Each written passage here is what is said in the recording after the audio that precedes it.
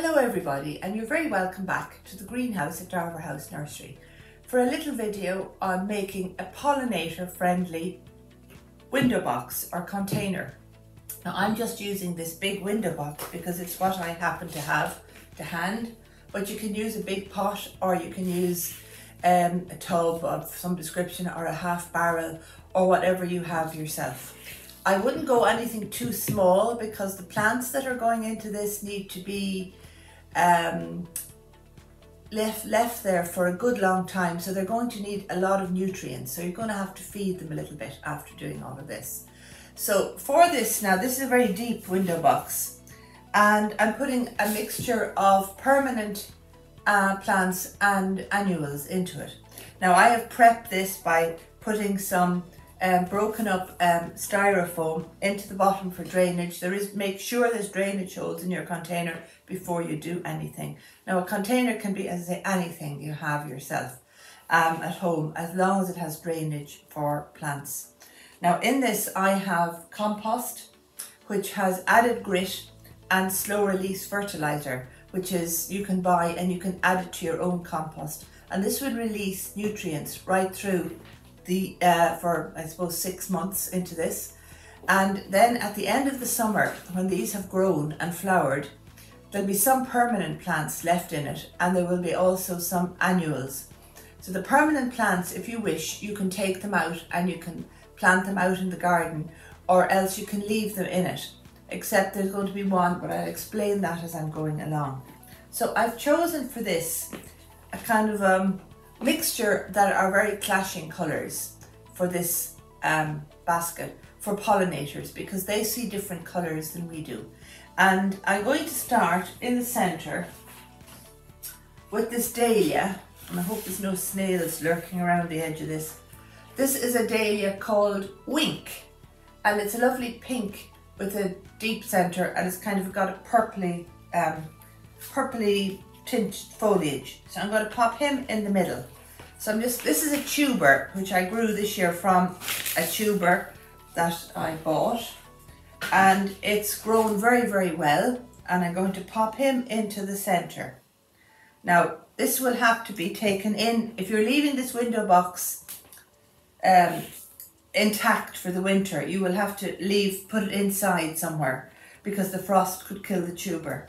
Now another little trick with dahlias this time of the year, it's very simple to take a cutting from a dahlia with a very sharp secateurs knife. Just cut it where it's coming up from the tuber, under 2 leaves, where there's 2 leaves, and cut it there, and you can maybe get 2 cuttings out of 1 piece and take off any flowers, and put it into a mixture of perlite and peat or compost, or peat-free compost if you have, or just plain perlite, and put them in a shady place in a little flower pot, and they will root in a few weeks. And it's a very easy way of multiplying your dahlias. Okay, that's that guy. Now I'm going to put these salvias. This is a hardy salvia. It's called Salvia nemorosa New Dimension Blue, and this is pink and this is blue. Now this is a perennial, so this is going to come every year, and salvia is like sunny, dry conditions. Doesn't want to come out now. Whoops!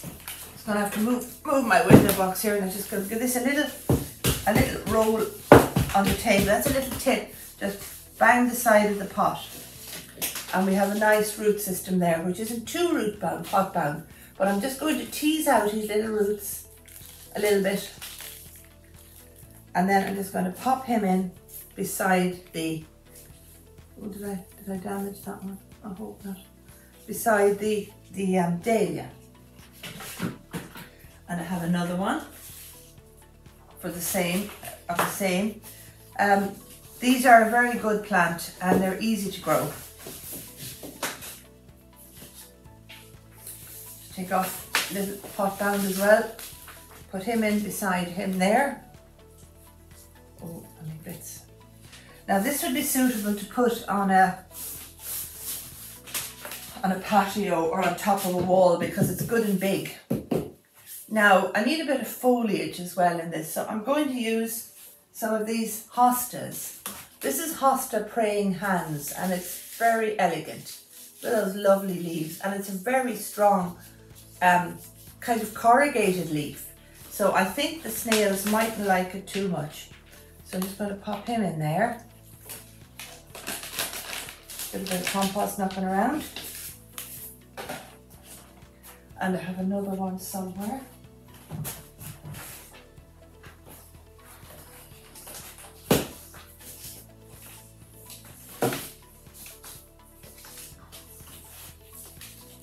Pop him in beside him. And maybe it would be a good idea if I put the labels in and I'll bury them at the back, because if I don't, I could forget who's here next winter, and you think you'll remember, but you don't remember. Now I should have put this on the turntable to be able to let you see, but it's very heavy, so they're just sitting down below the level now of the edge of the pot, of the rim of the window box, beg your pardon. And now it's pink, blue, and this foliage. So we need some bits that are going to hang out over both sides, I think, because this is going to be a looky down arrangement. That's what I call it anyway. So I'm going to just fill in another little bit of compost around. And I don't know if I'll just tilt it that way so you can see how we're going. That's the main structure across the middle. And I'm going to put some compost in here. And I will try and turn it around as I go along. What am I going to put in next? That's a good decision, big decision to make. Depends on what you like and what colour scheme you kind of want to go with. So at the moment I have pinks and blues, but I think I'm going to be a bit clashing and put in some orange. And I have a lovely little plant that I want to use. Now I'm just going to give that a push around.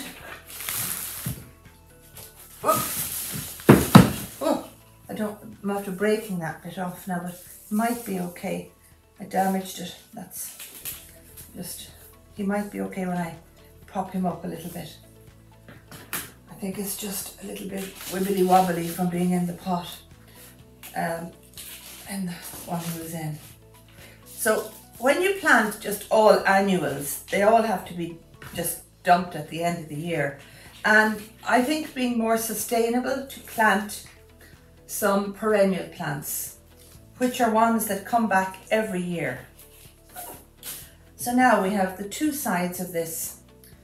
Now, who am I going to put in? I'm going to start at this side and I'll work my way around and I'll show you the plants I'm putting in and do the same at the far side. This is a little plant called Biden's. You'll think of that now when you think of President Biden, because it's a lovely little orange daisy, and it's especially for bees. And you'll see these, this is Bee Dance Red it's called, and it's just for the summer. But anyway, we'll put him in and hopefully he'll give the bees a little dance. I just like the colour of that. Now I'm going to put in next to him a little bit of trailing blue lobelia, which you all know, I'm sure. And I'm just going to tease out his little roots and I'm going to pop him in beside that. Probably will get a little bit swamped, but hopefully it'll come on. Now I could put in this guy, which is called Lysomachia or Creeping Jenny. It's a trailer and it's very good in a hanging basket, but I don't think I'm going to use that, but you could do. I'm going to pop in some nasturtiums, orange nasturtiums, because they're a very good plant for insects of all pollinators. And there's two left in this tray, which I'm going to use up.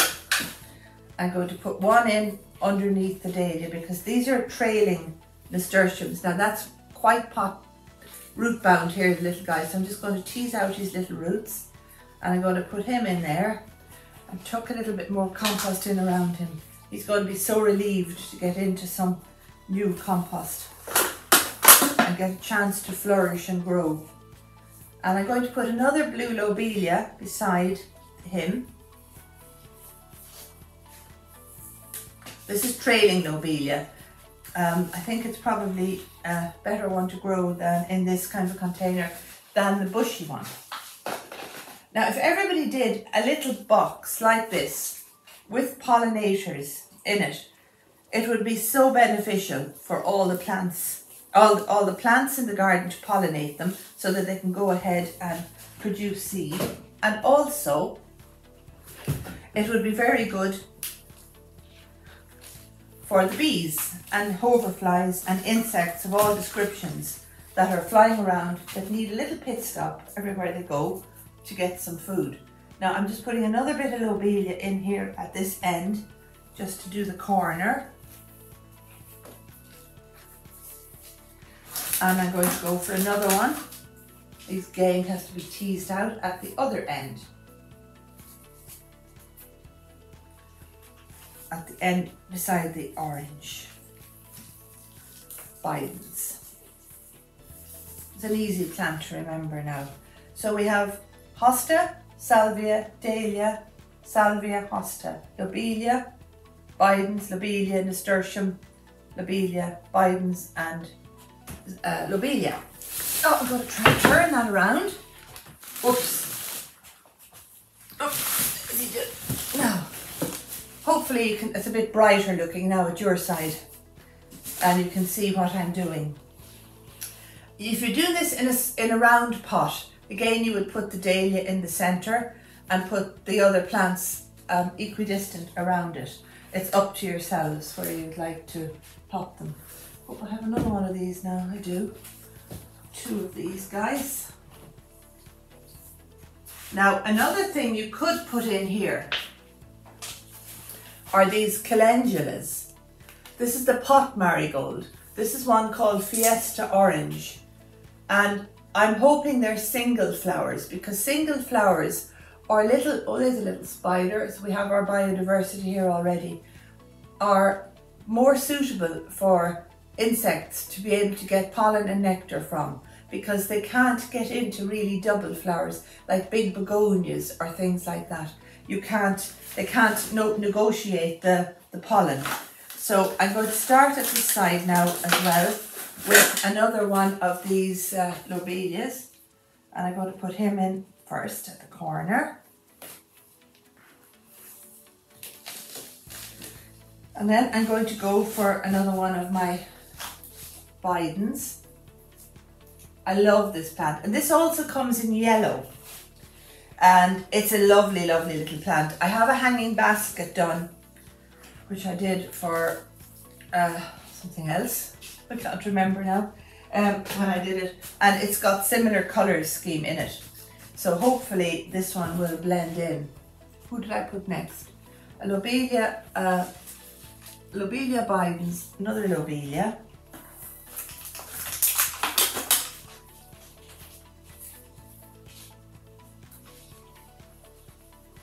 Another lobelia. Make sure that you tuck them all in well. They're like babies, they need to be tucked in. And nasturtium. I'm not really worried if it's yellow or orange, the nasturtium, but similar kind of colour scheme. Nasturtiums are a good companion plant to plant. Another bit of lobelia. Oops.